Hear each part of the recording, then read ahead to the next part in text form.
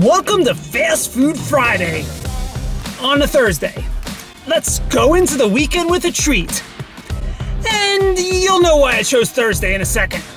If there's one fast food truism, it's that nothing stays gone forever, or at least the popular stuff.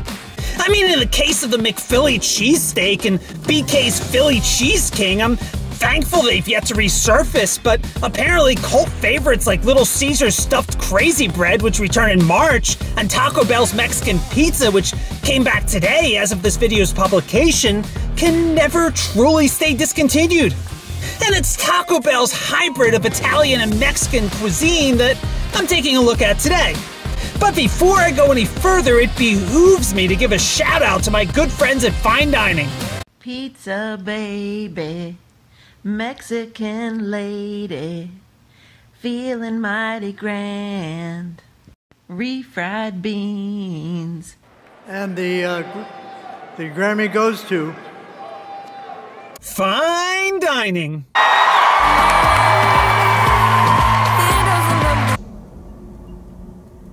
Huh, I must have missed that one.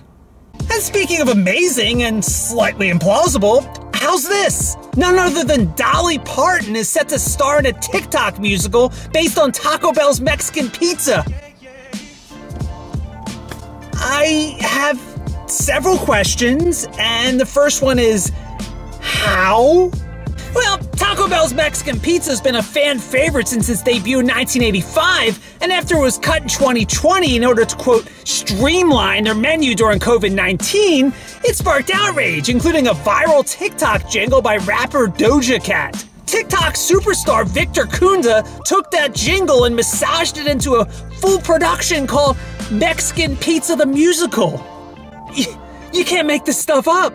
According to Dolly Parton, who's set to star in the play alongside Kunda and Doja Cat, the musical is based on the true story of the internet losing its mind.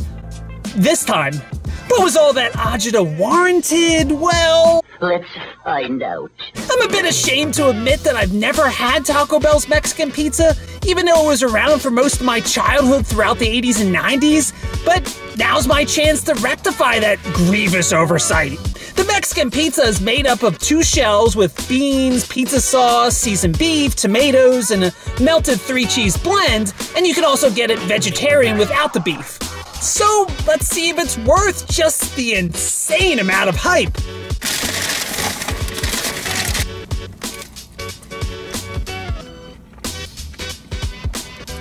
This has an odd consistency to it, almost like a favorite of Jews during Passover, matzah pizza, though of course that wouldn't have the beef and cheese together, but I digress. The shell doesn't exactly taste like cardboard like the aforementioned matzah, but when you combine that with the beans, it's a lot drier and grittier than it probably should be. Definitely for anything bearing the title of pizza. That said, the rest of it is juicy enough. The seasoned beef along with the melted cheese blend and the pizza sauce is succulent.